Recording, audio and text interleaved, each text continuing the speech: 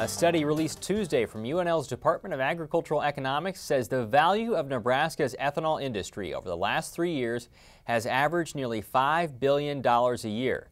This state is the second biggest ethanol producer in the nation behind Iowa and supports 1,300 full-time jobs. The analysis shows while profit margins have varied for Nebraska's ethanol sector, it brings new money into the state by exporting a large percentage of its production. This week we talked about the findings with Dennis Conley, one of the report's authors and a UNL professor of ag economics. We started by asking Dennis to describe the growth in Nebraska's ethanol industry. Jeff, over the last 20 years, it's gone from really a very small industry up through, in about 2005 is when it really took off. And now it's roughly 2 billion gallons of ethanol a year, which is 10 times bigger than it was 20 years ago. Where does that ethanol go? The ethanol goes into domestic consumption, consumption within the state of Nebraska. But what we found surprising was that only about 77 million gallons are consumed in the state, or roughly 4%. The other 96% goes to other states and probably into the export market. So Nebraska is contributing not only domestically, but also internationally? We probably contribute internationally because we do export some ethanol internationally, and we're one of the major producers, and so we're participating in that market.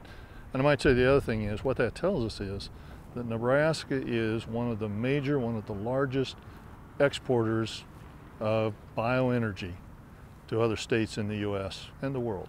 The value of Nebraska's ethanol sector, the ethanol and the DDGs combined, or distillers grain combined, what was that? Compare that for me. What would that rank up against for the ag sector here in this state? If we were to go out and drive across the state of Nebraska like many of us have done, and we see cornfield after cornfield after cornfield, and you think about what is the value of all of that corn in those fields? The value of ethanol production is 2/3 of the value of all the corn that we produce in the state of Nebraska. What about the cattle, for instance? In the cattle, it's a little bit less. We look at cattle sales, so we're running somewhere around 40 to 50% of the value of all of the cattle sales in Nebraska would be equivalent to the ethanol value, ethanol and distillers grains sales. For Nebraska's 20-plus ethanol plants, how profitable has ethanol been for them? Yeah, there's 24 plants in the state, and when we look at the net returns for both the ethanol and the distillers grains combined, we find that there are some years where they make $1 or $1.50 a gallon, and there's some years when they make nothing.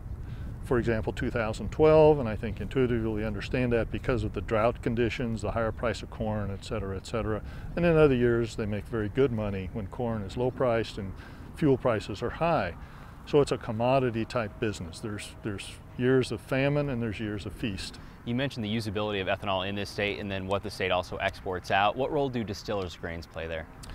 Interestingly enough, distillers grains, if we take the distillers grains that are produced in the state of Nebraska and we were to feed it at the maximum to all of the livestock, 100% adoption and 100% inclusion in the diet, we would still have something on the order of about 55 or 60% of our distillers grains production would go to other states or into the export market. What kind of money is that to come back into the state then? That money comes back into the state both for the ethanol and the distillers grains, and the effect is somewhere in the order of $4 to $5 billion a year.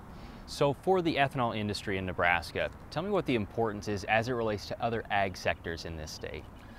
We look at what we call the golden triangle. And the golden triangle is corn, soybeans, ethanol as the sides of the triangle, serving the cattle industry.